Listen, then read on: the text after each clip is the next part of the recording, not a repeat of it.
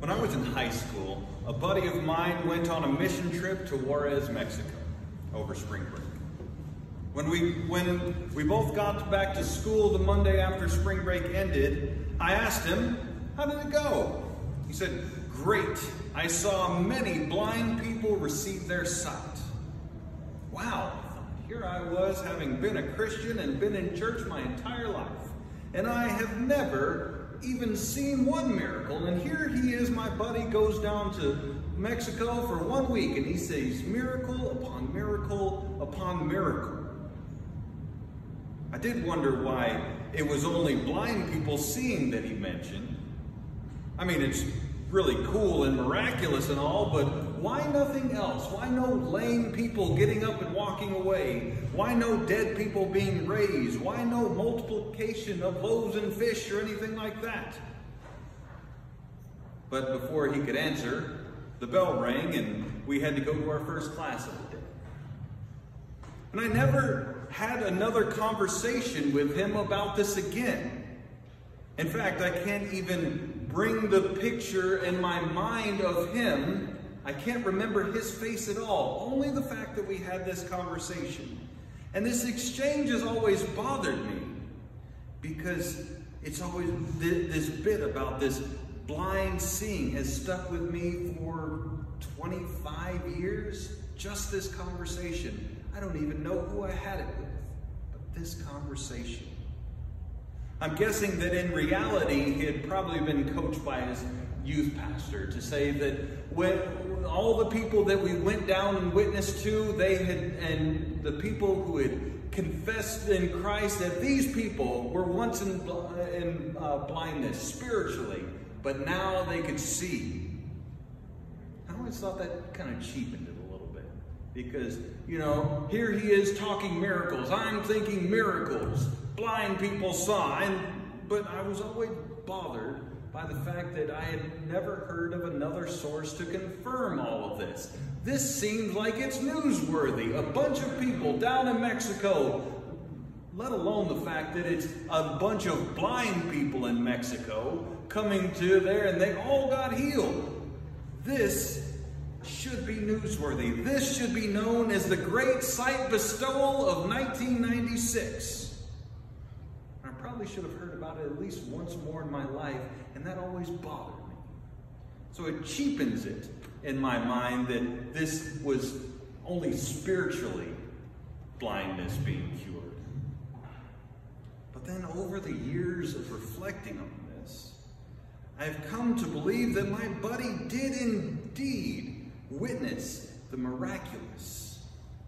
But maybe just not the miracle that I first believed it to be, but no less miraculous. Because I've come to understand in the 25 years that have since passed that this curing of spiritual blindness is indeed very miraculous. Spiritual blindness is what our Old Testament lesson speaks of today. Isaiah tells us that it is sin that causes spiritual blindness. Your iniquities have made a separation between you and your God, and your sins have hid his face from you, so that he does not hear you. Though God wants to answer the prayers of his people, our sins demonstrate to him that we would rather set out on our own and do things our own way. C.S. Lewis has a great quote here on this matter. He says, "There are only two people in the end, those who say to God, 'Thy will be done,' and those to whom God says in the end, 'Thy will be done.' All that are in hell choose it. Without the self-choice, there could be no hell.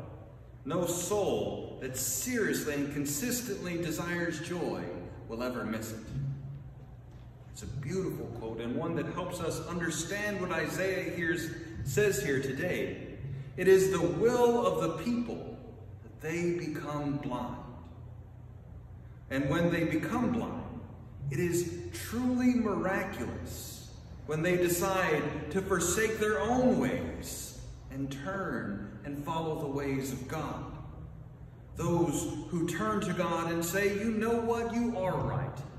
Thy will be done. And since it is his will that they be saved, they are. But how hard it is for those who are in sin to recognize that it is their choice to remain in their sins rather than coming out of the darkness.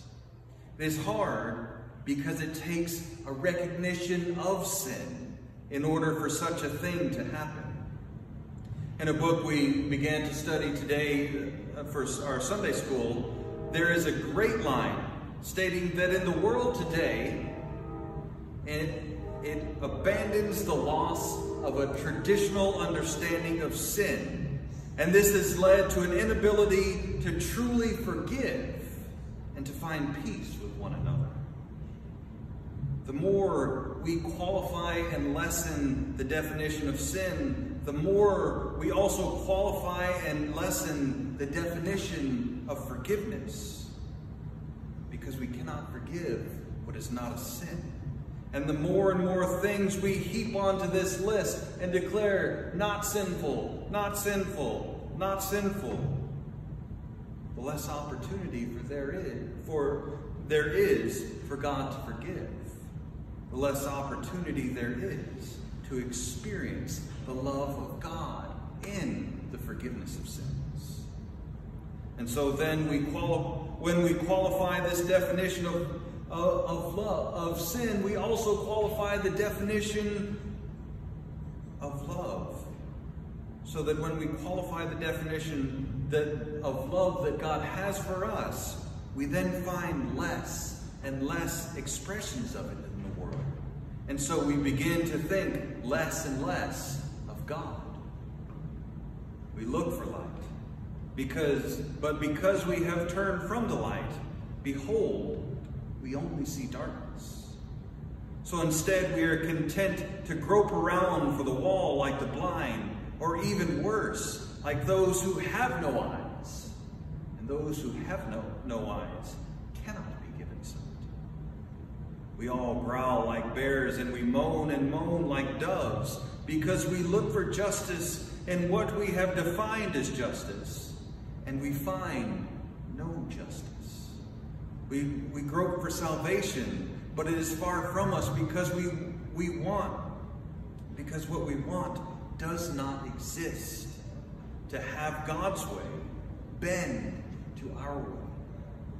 This is the depth of our spiritual blindness. We redefine sin as nothingness, and then blame God when he has nothing to forgive, and that he seems to be content to watch us fall in our blindness.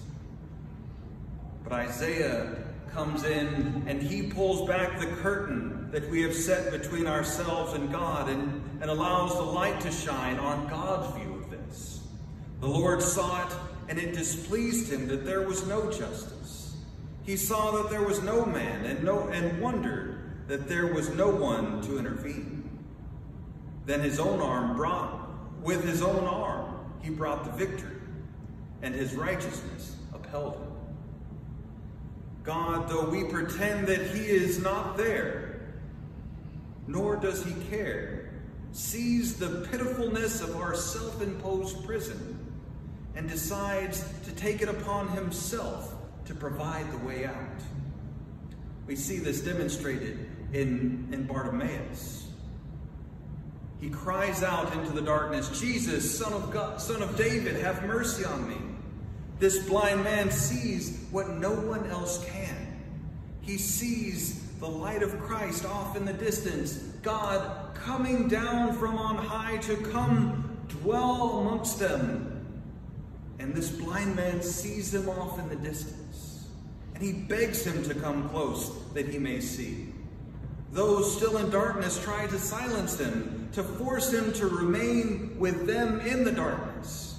But Bartimaeus cries out all the more, Son of David, have mercy on me. Jesus calls him to come. And when Bartimaeus does, he throws off the mantle that separates him from the light. And Jesus asks him, what do you want me to do for you? Master, let me receive my sight. Master, let me never be separated from this light. Make it so that this light is with me always and allows me to truly see. Allow me to see how much love you truly have for me. Cure my blindness that I may be truly forgiven and may truly experience your light and your peace. Go your way. Your faith has made you well, Jesus says. Bartimaeus' blindness within and without is healed. He is cured inwardly because it says that he followed Jesus on the way. He is cured outwardly so that those who were still stuck in their blindness can see what Jesus had just done for Bartimaeus. The darkness of sin is removed from him. It begins when he hears that Jesus is coming near. In his darkness, he sees the faith of the one who others told him would not hear his pleas, were deaf to his cries, yet here he comes. When Bartimaeus sees through the veil the true light, he understands his sinfulness and asks that Jesus have mercy on him. And when the veil is removed, Bartimaeus can now see. Just like the paralytic who was lowered down through the ceiling of Peter's house, Bartimaeus is healed because his sins are forgiven. It's amazing what takes place here, and that it takes a blind man to allow us to truly see.